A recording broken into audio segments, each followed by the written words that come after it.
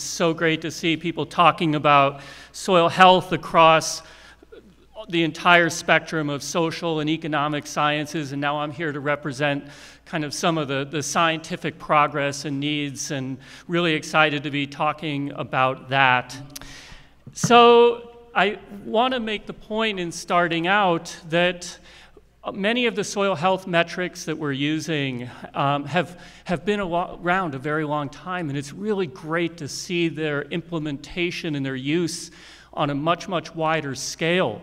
But at the same time, we should look at things like soil aggregation and infiltration and bulk density and even respiration. Some of these measurements have been around well over 50 years, and some of them approaching 100 years.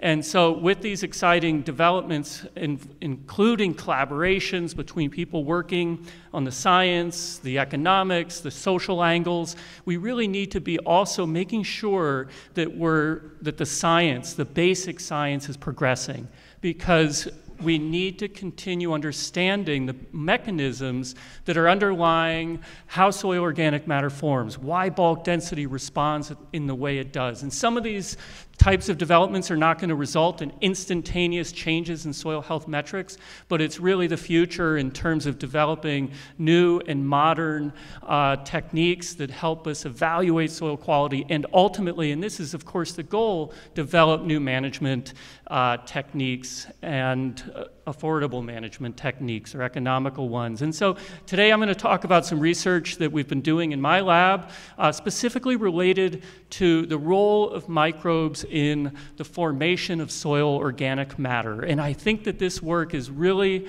beginning to point the way to different kinds of management that are in some ways counterintuitive and very contrary to the way we used to think about managing for soil organic matter.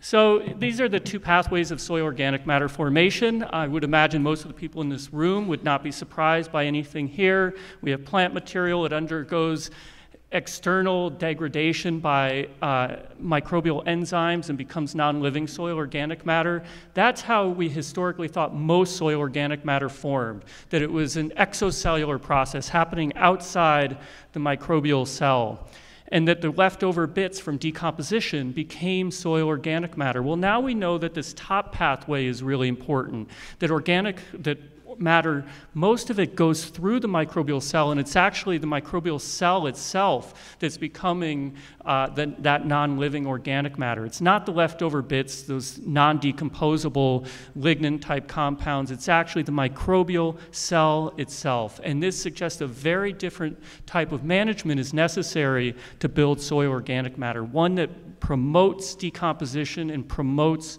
microbial biomass formation over time.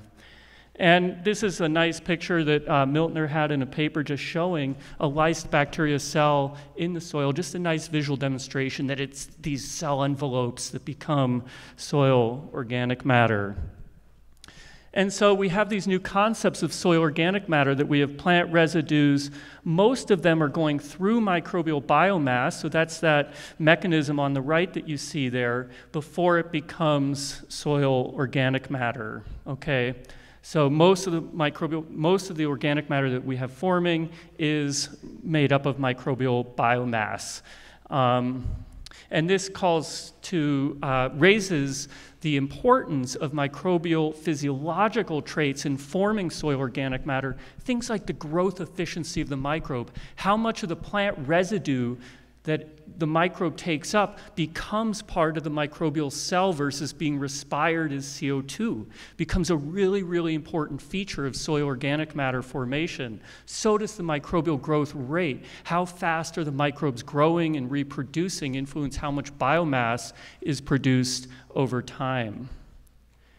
And this is some work that a student of mine, Cynthia Kallenbach, who's now an assistant professor at McGill, published at the very end of 2016, a very fundamental benchtop laboratory work that I have to say piqued the interest of stakeholders and farmers in a way none of our applied work has, which really pointed to me the benefit of the basic research. I've had so many emails from farmers and also people who write for farming trade magazines wanting to talk about this article where we showed that we can basically form field-like soil organic matter, natural soil organic matter in the lab by feeding microbes nothing but glucose, because it is, again, those microbial cells that become soil organic matter.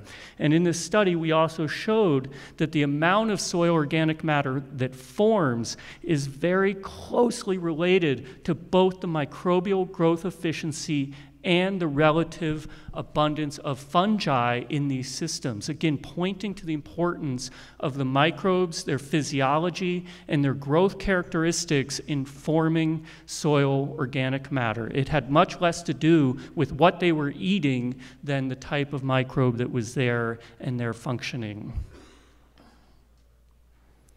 So we wanted to explore some of these questions about microbes and their physiology and the formation of soil organic matter in the context of cropping system diversification. This is an area where my lab has worked a lot over the years. We have shown in a lot of different studies the benefits of crop rotations. I know that there's a lot of people in this room working on crop rotations as well and are very interested in that. And of course, rotating crops, it alters the chemistry and quality of plant carbon inputs. It changes the temporal diversity and timing and spatial dynamics of carbon inputs into soils. And all of these things have a strong influence on the microbial community and their processing of organic matter and their formation of soil organic matter, okay? So it's this diversification of resources and changes in the temporal inputs and the spatial inputs, and our thinking is that this should really have an impact on soil organic matter formation. So we went to explore this at a field site at the Kellogg Biological Station. The interesting thing about this is that it's an organic and conventional site that are very similar in their management, except for the organic site has these cover crops and the conventional one does not. The organic site has fewer total carbon inputs because the productivity is low at these sites, the corn productivity because of the lack of fertilizer inputs. But the total carbon inputs are lower, and yet look at that, the soil organic carbon is higher. So these organic systems have lower total soil carbon inputs. They also have more tillage because there's some tillage for weed control, and yet they have more soil carbon. Really unexpected, right? So we wanted to explore what were the underlying mechanisms behind this. We thought it had something to do with the cover crops, which have a very low carbon to nitrogen ratio, are a really nutrient-rich resource that the microbes should love. We thought that it would promote greater microbial growth efficiency and growth rate and just a bigger, healthier microbial population having these cover crops in place. So let me make it clear, I'm not really thinking about this study so much as organic versus conventional per se, as it is one where there's a system with and without cover crops, because these are, in my mind, the big differences between these systems.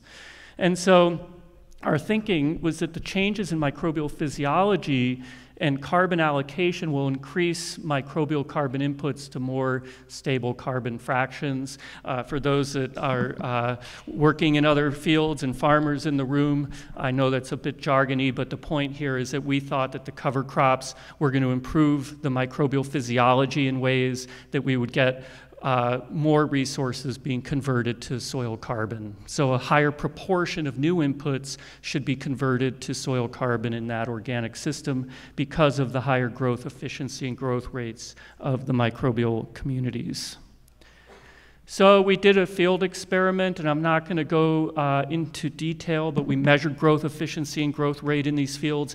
We also added new carbon inputs that were isotopically labeled. This allowed us to track these new carbon inputs into the microbial community and ultimately into different soil organic matter pools and actually test the efficiency of conversion of new carbon inputs into soil organic matter in these systems with and without cover crops. And that's what I want to show you today. And so the microbial biomass in the organic system with cover crops was a lot higher. We also saw A much higher growth efficiency. MGE stands for microbial growth efficiency. And it was about 55% in the organic site with cover crops and 45% in the conventional.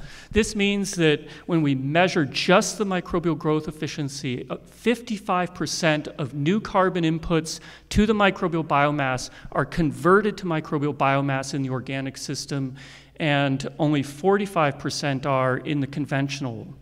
Those carbon inputs that are not converted to biomass are lost as CO2. So this higher growth efficiency indicates more biomass conversion to soil organic matter, less loss as CO2 in this system with cover crops.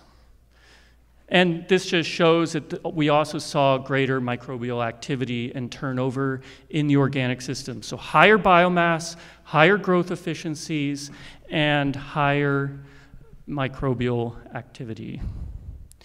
And we also saw more carbon allocation to biomass. When we used the isotopic label, it ended up more quickly in the microbial biomass. And ultimately, with this isotopic label, we tracked far more new carbon inputs into soil organic matter in this site with the higher microbes with higher growth efficiencies, growth rate, and biomass. Organic matter was decomposing faster, there was a larger microbial community, and that biomass was then being converted. On the right, you can see to soil organic matter in the organic system. And I'm not going to skip over that, and I just want to point out that going forward, I think that it's really essential to be using cover crops, and in particular, I think it's their roots that are really important. We did another isotopic labeling of a cover crop in the field where we grew it in an environment with C13 labeled CO2. We were able to track the root and shoot contributions to soil organic matter, and it was really the roots that got stabilized over time. And so I do think that we can be growing these cover crops, potentially even removing some of the biomass of the cover crops for biofuel industries and incorporating more roots that get incorporated more efficiently into soil organic matter. And I'm just going to end with this final statement that we've been studying plant productivity, plant litter quality, and the relationships to soil organic matter have been studied now for more than a century. But what regulates microbial biomass contributions to soil organic matter? We've only begun to understand that. And I don't want to argue that the plant biomass is not important, but I think its main importance is as a feedback to the microbial community and is a driver of the microbial community physiology and the microbial community structure, and that's ultimately what's responsible for soil organic matter formation, is those microbes and their response to the new carbon inputs, and in particular high quality and diverse inputs, not inputs that are necessarily recalcitrant and difficult to decompose like we've historically thought. Thank you.